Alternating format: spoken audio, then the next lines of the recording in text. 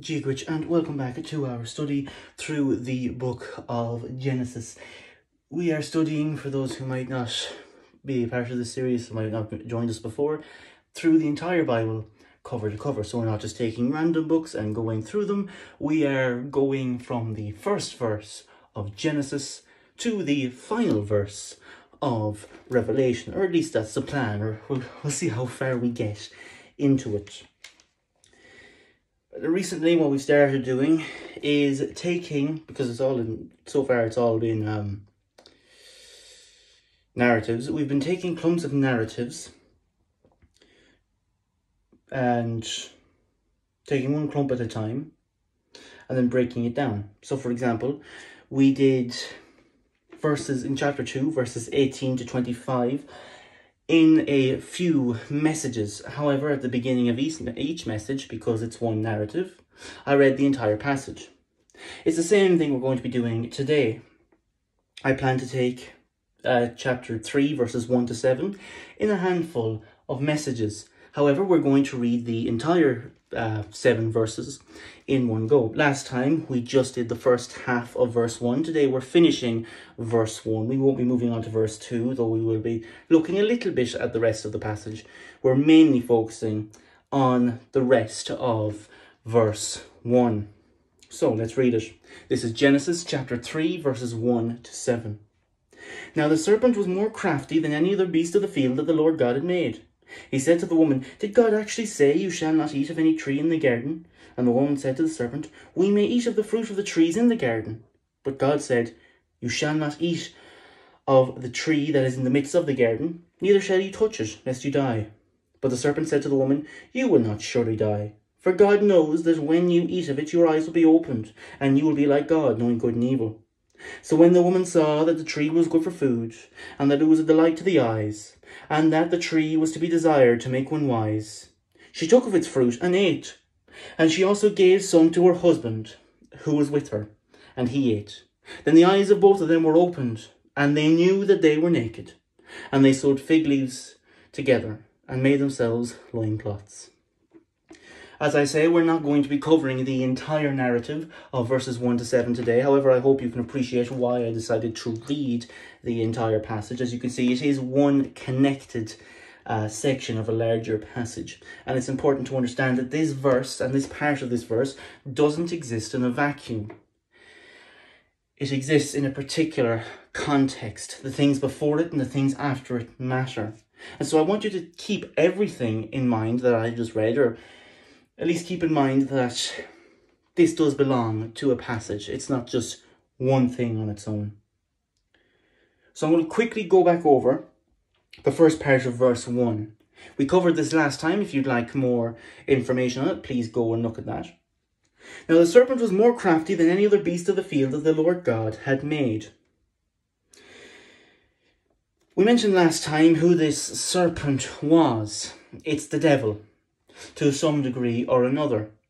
Now, we can't be dogmatic about it. We can't say that this is definitely a real snake that has been possessed by the devil.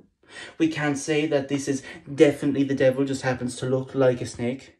We can't say that this is definitely one thing or another in that particular regard. However, I think we can say pretty certainly that this is not just a regular snake that walked up to Eve and said, "How would you like to sin today?" I don't think that's what's going on. I believe this is the devil. And I mentioned last time, I believe this passage is almost making fun of the devil. The devil wanted to be exalted and have a high up name. And so he's not even named. He doesn't even get the credit for this. The devil was prideful. And so what's his great achievement here? He was more crafty than any other beast of the field that the Lord God had made.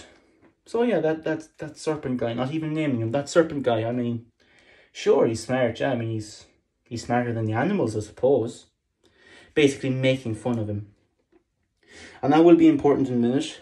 We'll bring that back up in a minute. But just so you know, so you're caught up for now, that's mainly what we discussed last time about this serpent and about the devil and who the devil was. This time we're moving on, like I said, to the rest of the verse.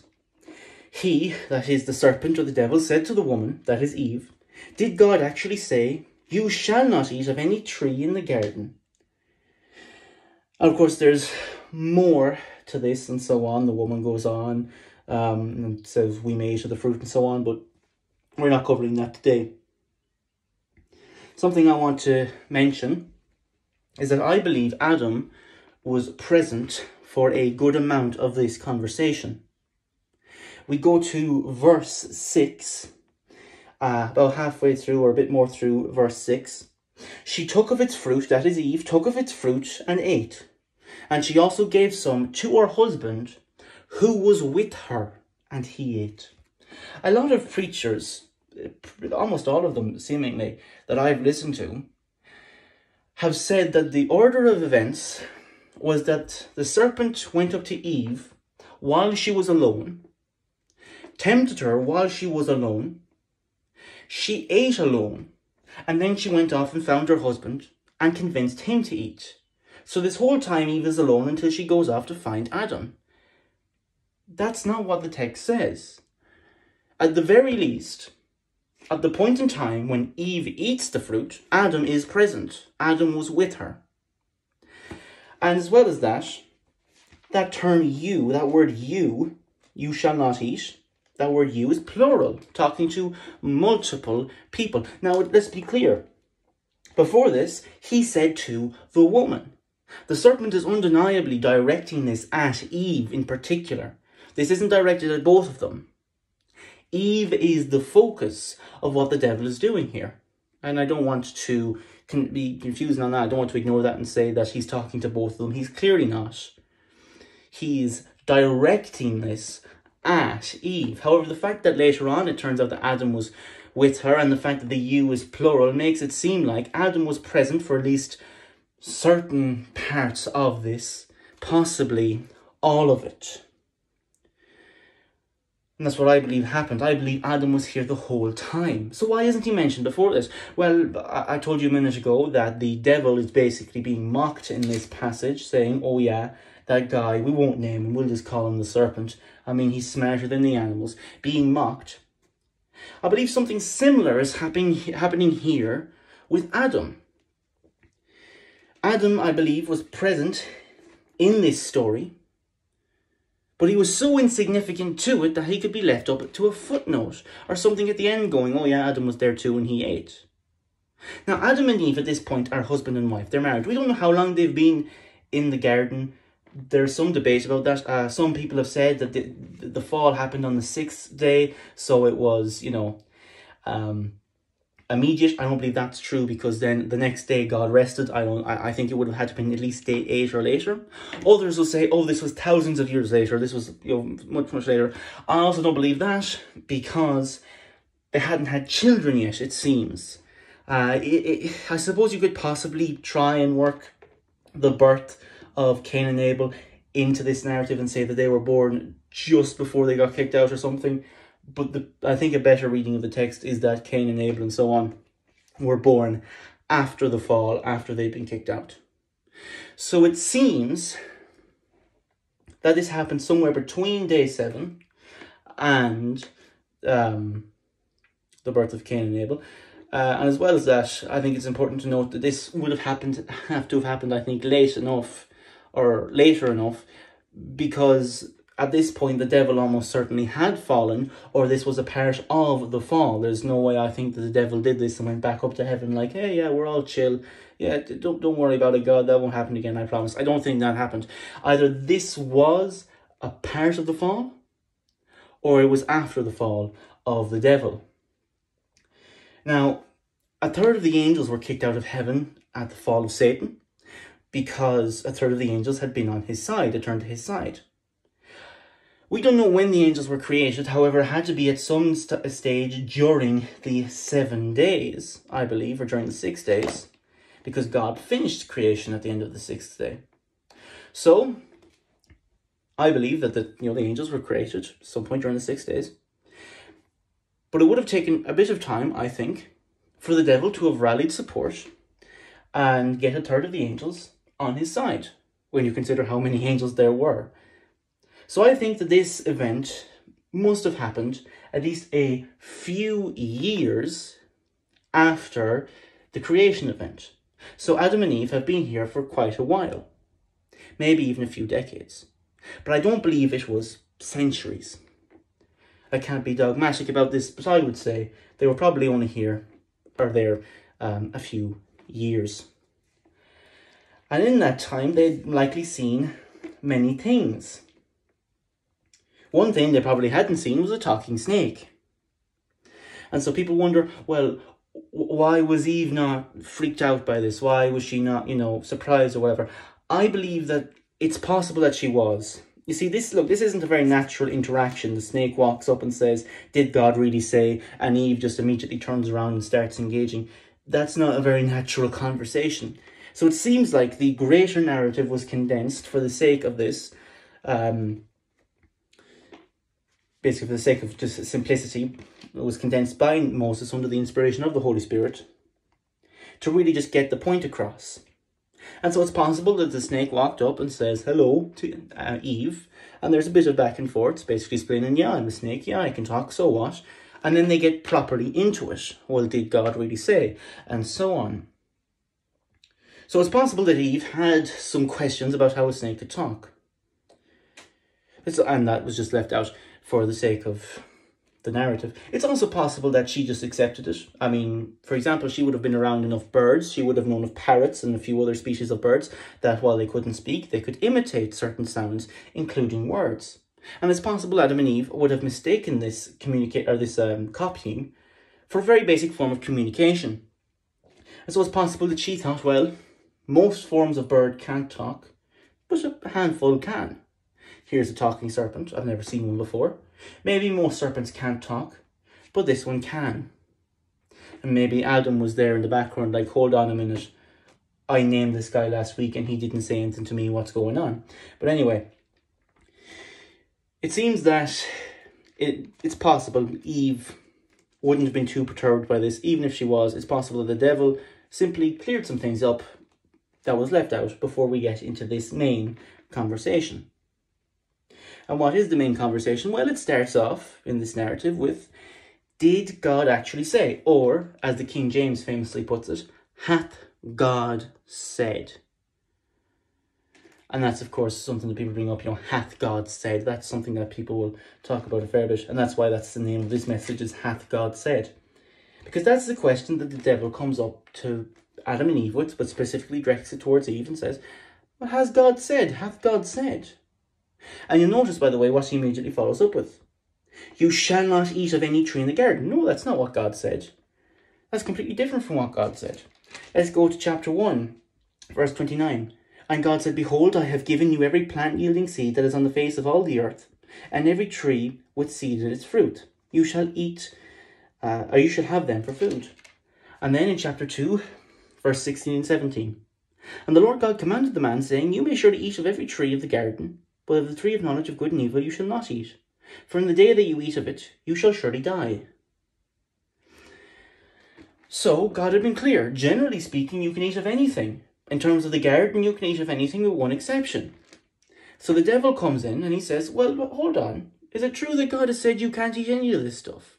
He's being deceptive. Remember what the New Testament says. He was a liar and a murderer from the start. He's being deceptive and dishonest with his question. And he's saying, well, did God really say this? Well, no, he didn't. But he's sowing the seeds of doubt. Something interesting to note is that here we see three methods that are commonly used to this day to try and discredit the Bible.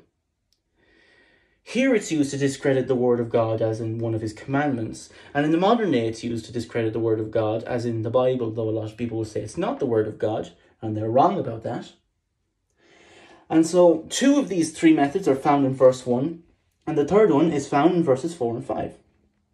So first we see, did God actually say, or hath God said?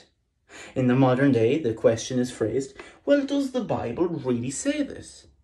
Now, let's be very clear about this. Does the Bible actually say X, Y, and Z is a very valid question in and of itself. Whenever you're listening to preaching, whether it's me or your pastor or whoever, you always have to ask yourself, does the Bible actually say this?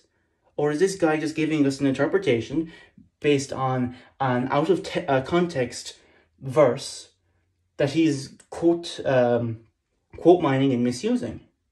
Does the Bible really say what this guy is saying it does? And that is not a bad question. That is not a dishonest question. That is not an immoral question in a general sense. And it is a very important question in Bible study. Here's my interpretation of the text. But is it really what the Bible says? Does the Bible really say this? That's an incredibly important question that we all must ask ourselves when reading the Bible and when interpreting it. We must say, does the Bible say this? For the sake of clarity, we ask this question so that we can know what God's word is and we can follow it and listen to it and believe it. But that's not what the serpent is doing. That's not what the devil is doing. Satan is doing something very different. He's not saying, is God really saying this, or did God really say this? So that he can make sure he has understood God. He can make sure he knows what's going on and make sure he can follow it. He is questioning whether or not God has said something, even being dishonest about what that thing is. He is questioning whether or not God has said something so he can plant the seeds of distrust in Eve's mind. And again, this is something we see a lot in the modern day. Someone will quote a Bible verse or quote a text or interpret a text, and they'll do it right and they'll give a good interpretation, and they'll say, someone else will say, does the Bible really say that? Does the Bible really teach that? Again, sometimes this is a genuine question. This is a fine question. Listen to, if you ever, for whatever reason, put yourself through listening to Joel Osteen or Kenneth Copeland, the only question I ever find myself asking is, does the Bible actually say that? The answer is usually no. But sometimes the question is used in a way to discredit the word of God because people don't like it. The Bible says this thing is a sin. Oh, does it really? Does the Bible really? You see, if the Bible says that that's inconvenient to me because I like that sin, so does the Bible really say that? The Bible says that to be a pastor, you have to be a man. Oh, but does it really? Oh, that seems sexist. I'm a woman and I want to be a pastor, so that's inconvenient to me. So does it really say that? Well, yes, it does. Well, does it really? I'm going to think it doesn't because it suits me better. And that's what a lot of so-called Bible study is. Read a passage that has a very clear meaning. Does it really mean that? Because if it does, that's personally inconvenient to me. I know. I'll ignore it. Or I'm purposefully misinterpret it to say something different. Hey, great. Now, the Bible can say whatever I want it to say. That's not how we do Bible text. We have to ask the question, does the Bible really say? Not for our own sake, but for the sake of properly understanding the Word of God. Not to question the Bible, but to ensure we understand it. The next type of thing that's often brought up against the Bible, again in verse 1, you shall not eat of any tree in the garden. Did God really say you shall not eat of any tree in the garden? Well, no. He said no such thing. I read to you the verses before. You can eat anything in general, and in the garden you can eat anything except this one tree, except from this one tree. That's nowhere near what God said, not even close. And there is the second tactic. Lying about what's in the Bible, misrepresenting what's in the Bible. I'll give you an example of this. I once read an article that opened with the claim that the Old Testament of the Bible states that the Israelites were always a monotheistic religion. Well, they always followed monotheism. However, the archaeological record shows that they tended to be more polytheist. Therefore, the Bible is wrong because the Bible claims they were always monotheists. Here's the problem. The Bible claims no such thing. So much of the Bible, in fact, so much of the Old Testament, of the prophets and so on, is dealing with the fact that every 5 minutes, the Israelites go off and start worshipping a false idol.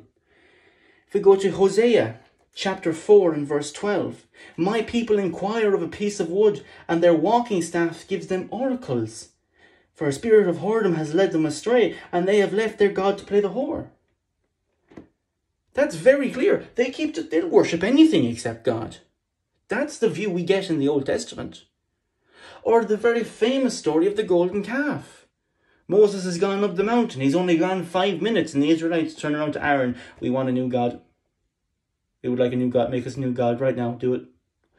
And of course, then Aaron, he melts all the gold and so on, and he makes the calf, and then Moses comes back down the mountain, and Aaron, being the genius that he is, thinking on the spot, goes, listen, Moses, pal, listen, you're never going to believe this. I lit the fire, and the golden calf just walked out. It was amazing. You had to be there. But in all seriousness, that's one of the most famous stories of the Old Testament, or at least of the first 5 books of the Old Testament, is the story of the golden calf. So this idea of, the Bible says they were always perfectly monotheistic, that's just a flat out lie. You don't even have to read the Bible. Just have some cultural knowledge of it, and you will know that that's not true. And something I often see, by the way, is people going, I've read the Bible, I know the Bible. I think, you know the Bible? Yeah, I know the Bible. Oh, well, that's amazing to hear these atheists say, I know the Bible, particularly online. I think, well, I mean, there's people who've dedicated, they're in their 70s, they've dedicated the last 50 years of their life. That's half a century to understanding just parts of the Bible. And here you stand before me, 17 years of age, and you have it mastered. That's amazing. I need your skills, so I do. So I've read the Bible. Oh, have you now? They usually haven't. So many people, I've read the Bible. No, what you did is you watched a video on YouTube titled Top 10 Most Evil Bible Verses or something stupid like that, did by some atheist YouTube channel, and now you reckon you're an expert. That's so often what happens, by the way. So many people say, I've read the Bible. They haven't. Or if they have, they've just skimmed through it or whatever. But they say, I know the Bible. Trust me, they probably don't. But it's a lot of these same people who make these misleading claims, who make these false claims about what the Bible says. I know the Bible, and the Bible says, and then they will proceed to say something that the Bible doesn't say. And it happens so often, like the example I just gave you of that guy who almost certainly believes he has a good knowledge of the Bible, claiming that the Israelites were always perfectly monotheistic. Now, if you've read the Old Testament, that is one of the most ridiculous claims you can imagine. Because half of the stories in the Old Testament, maybe being a bit hyperbolic, but half of the stories in the Old Testament are in some way related to the Jews going off and worshipping a false god. Even if you skim through some of the Old Testament, it's hard to miss. But that's just the tactic of some people. That's the tactic of the devil. Because if you don't believe in Christianity, you believe in a lie. And you cannot defend a lie with the truth. You can defend the truth with the truth. You can defend a lie with a lie. If you're very smart, you might even be able to defend the truth with a very clever lie. But you can never defend a lie with the truth. And so, in order to defend whatever position they have to lie about what the Bible says. The Bible says what it says. If you want to know what it says, don't listen to someone who claims to know. Read it for yourself. And listen to good godly preaching. Let me be clear, don't go off and just read it for yourself. I don't need a church, I'll just read it and come to my own conclusions. Don't do that, that's a very bad idea. But read the people who come before you, read the church fathers, read the reformers, read all of these amazing people of the faith. Find a good godly church if you want to know what the Bible says. Don't listen to some random teenager on the internet who's almost certainly never even seen a Bible in real life. and trust that he knows what he's talking about. I promise you, he doesn't. I'm going to read on now, verses 2 to 5, and then we will see the third tactic that is often used against the Bible. And the woman said to the serpent, "We may eat of the fruit of the trees in the garden. But God said, you shall not eat of the fruit of the tree that is in the midst of the garden." So far, so good. "Neither shall you touch it, lest you die." God said no such thing. I'm not going to go into it now. I'm just bringing it up. God did not say you couldn't touch the tree. But Satan, he notices this. He doesn't say anything. He doesn't correct her, because it's helpful to him. More on that when we get to verse 3. "But the serpent said to the woman, you will not surely die. For God knows that when you eat of it, your eyes will be opened, and you will be like God, knowing good and evil." So Eve says something that's true and something that's false. And the devil corrects not the part that's false, but the part that's true. Because that's who he is. He's dishonest. And so here we get to the third thing, which is that the Bible is wrong, or the Word of God is wrong. So far we've had, well, yes, it's true, but does it say that? Or well, maybe not yes, it's true, but we've just had, does it say that? Are you sure it says that? The second thing is, here's something it says which it doesn't. And the third thing is, okay, we're in agreement on what the Bible says. We accept that what the Bible says, that's what it says. I don't doubt that that's what the Bible says. But the Bible is wrong. That's incorrect. Hath God said? Oh, he has? Okay, cool. He's wrong. And this is something we see so often in so-called Bible scholarship. And I struggle to call it scholarship because it's a joke. It really is. I genuinely believe if these people were to treat any other work throughout history the way they treat the Bible, they'd be laughed out of academia. It's ridiculous. But people are so biased against the Bible that they'll do anything to try and disprove it, including just taking claims and going, no, that's wrong. For example, for the longest time, we had no evidence of Pontius Pilate existing. However, we found evidence that he did in the end. We found evidence that Pontius Pilate was a real person. That's just one example. So, in conclusion, the Bible is real, the Bible is trusted. You can trust the Bible. The Bible says you are a sinner, but that God forgives sinners. The Bible says that if you repent of your sins and believe in the Lord Jesus Christ, you can be forgiven. And that is the only way you can be forgiven. The Bible is the Word of God. It can be trusted. So trust it, repent of your sins, and believe in the Lord Jesus Christ.